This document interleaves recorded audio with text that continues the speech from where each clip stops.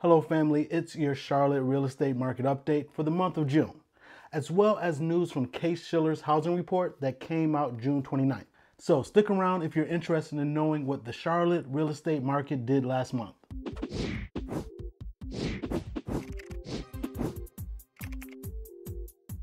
For those of you who are new to the channel, I'm Sir Ashley, and on the channel we talk about national real estate news, money, and go in depth about North Carolina and South Carolina real estate. I'm going to quickly go over the stats and then I'll share with you what I believe they mean. But before I go over the May 2021 data, I want to share with you a report from Case-Shiller which said that Charlotte, along with 4 other major cities, had the largest annual gains in home equity ever. The largest annual gains ever. Selma Hepp's deputy chief economist at CoreLogic said, although home price growth is reaching new highs, the risk of price declines has fallen far below pre-pandemic and summer 2006 levels.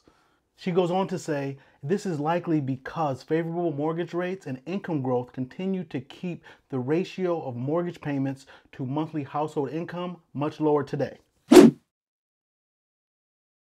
The only issue I have with the Case-Shiller report is that the information is dated. The information was dated the moment the report came out, and it causes home buyers and sellers to get a distorted picture of what the market presently is. Case-Shiller's report came out June 29th, 2021, but it highlighted April numbers. It's been 2 months since then. Real estate moves fast, and if you're not on top of it day to day and week to week, you'll be basing your decisions on dated and faulty information. All right, let's jump into the numbers. There were 1,692 new listings last month. Yes, that's over a 4.3% decrease from last year this time, and it's 150 less homes from last month. There were 1,720 homes that went under contract, and that is only 18 homes less than it was the month prior.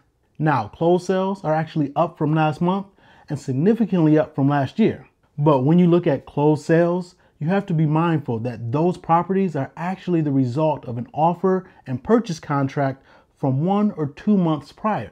In totality, based on these numbers, it appears that the housing market is slowing down in the city of Charlotte.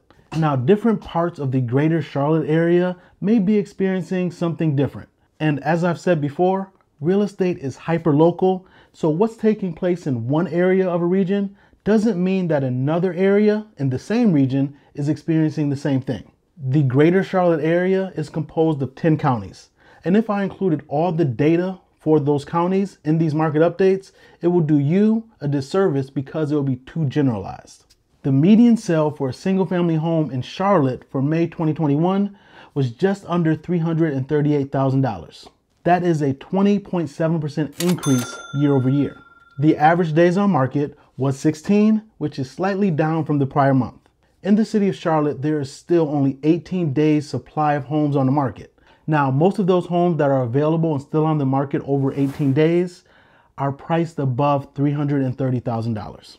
It is still very much a seller's market and there is some competition. Now, you don't have to deal with 30 or 40 offers typically, unless the property you're seeking is immaculate, very unique, or has something very attractive about it.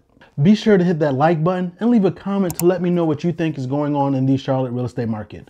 What are you seeing as you make offers or list your property for sale?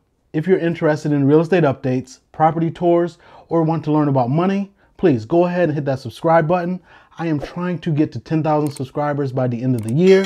I would greatly appreciate it if you could help me reach my goal as I provide you with content on a regular basis. I'm Sir Ashley, a licensed realtor in North and South Carolina. If you have any questions, please reach out. Talk soon.